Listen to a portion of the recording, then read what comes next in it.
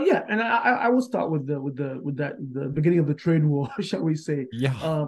So like my experience, like one company in particular, there was a smaller firm, probably about 50 employees, manufacturing company. They source a lot of materials from China. You have the Trump tariffs come in. Suddenly, it gets more expensive to import key components Sure. from China to the US.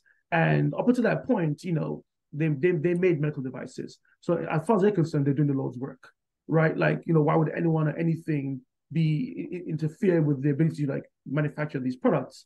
But again, when this policy has been developed, their voice was not in that room. And Right. one thing I've learned is that policymakers love to hear from businesses because again, you're the eyes and ears on the ground. You're the practitioners. You're the ones who would be dealing with the effects, or benefits of whatever policies are being drafted. And so I think it taught them that they had to be more proactive to deliver that message to Washington about what impact those tariffs were having on a small business like theirs, right? So that's one example. Another one, if you and your listeners are familiar with, is the case of Facebook and Libra. And if you Oh remember, yeah. like Facebook at one point wanted to launch a cryptocurrency called Libra, but if you remember, Facebook launched it and then tried to engage with Washington to explain what Libra was. And by then it was too late because again, if you're on Facebook, given what all the bad publicity they've had from like the election and misinformation, etc., you already know you're on shaky ground.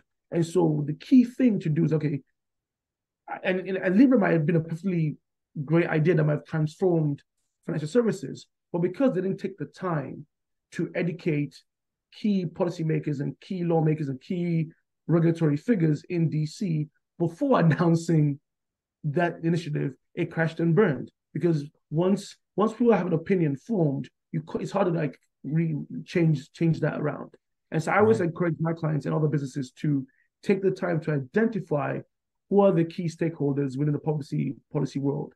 And by that, I don't just mean, you know, some people within the White House or people within regulators. I mean, Capitol Hill obviously is a key stakeholder audience that businesses should always talk to and have relationship with, but also the media, because the media also influences what these people think about certain companies, certain policies, etc.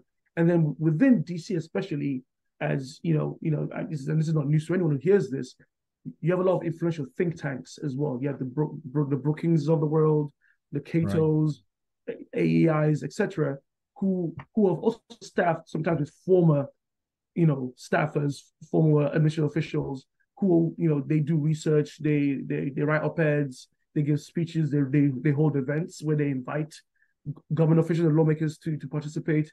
So they're also very influential in like shaping messaging, shaping policy.